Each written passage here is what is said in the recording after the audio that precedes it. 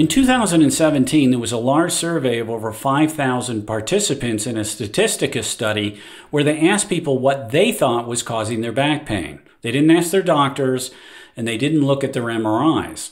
And the most popular answer was stress. Most people, when asked their opinion, thought stress more than anything else was causing their back pain. And guess what? They were right. I had 3 surgeons tell me I needed surgery, but thank God I didn't listen to them. The cause of my back pain was definitely stress. And today we're going to go over the fastest way to cure stress-based chronic back pain, and it's one that even most Sarno followers don't know about. So that's what we're going to talk about today, and let's dive right in.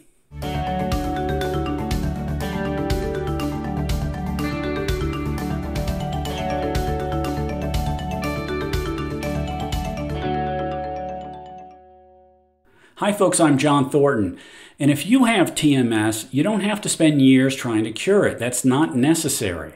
You can cure yourself much quicker with what I'm about to tell you. But first, I want to give you a resource we've created.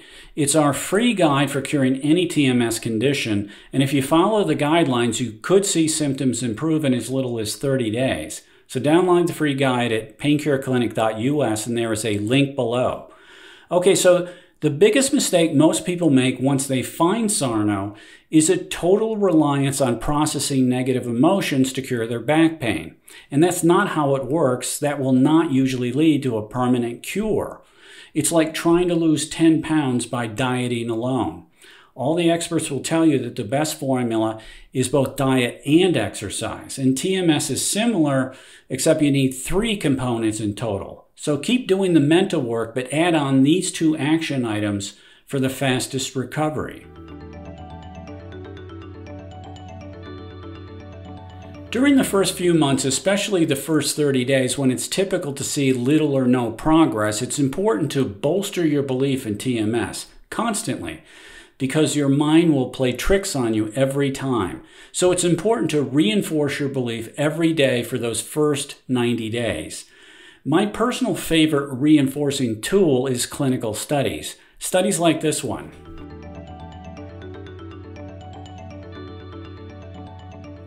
In 2011, there was a study in the New England Journal of Medicine where they recruited over 200 asymptomatic patients for a back study. Now, asymptomatic patients means none of these people had back pain whatsoever. So they did an MRI on each patient's spine, and here's what they found. 70% of the patients had some type of disc abnormality. 52% had bulging discs, 27% had herniated discs, and 65% had degenerative discs. And these were people who had never had back pain. So look at information like the New England study that supports a TMS diagnosis every single day during that first 90-day period.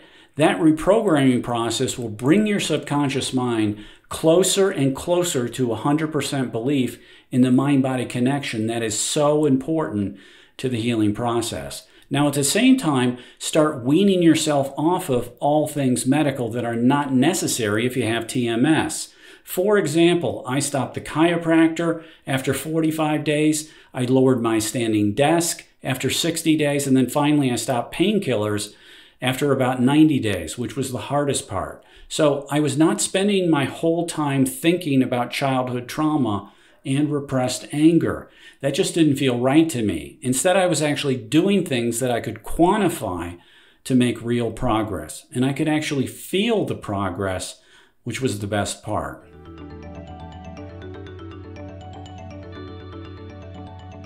So let's first go back to what exactly causes chronic back pain. Yes, the fight or flight response is caused by stress and anxiety and repressed anger. That's true.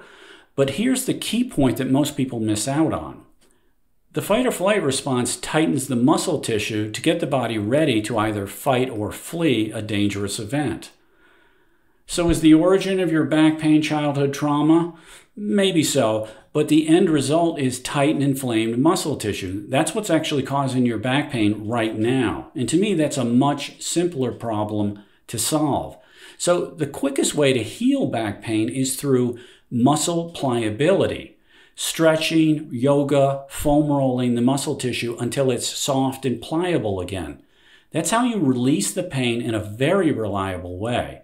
You know, Tom Brady, the greatest of all time, the oldest player in the NFL by 5 years, credits muscle pliability for his ability to bounce back after pain and injury. And the only book he's ever written, TB12, is only about one thing, and that's muscle pliability.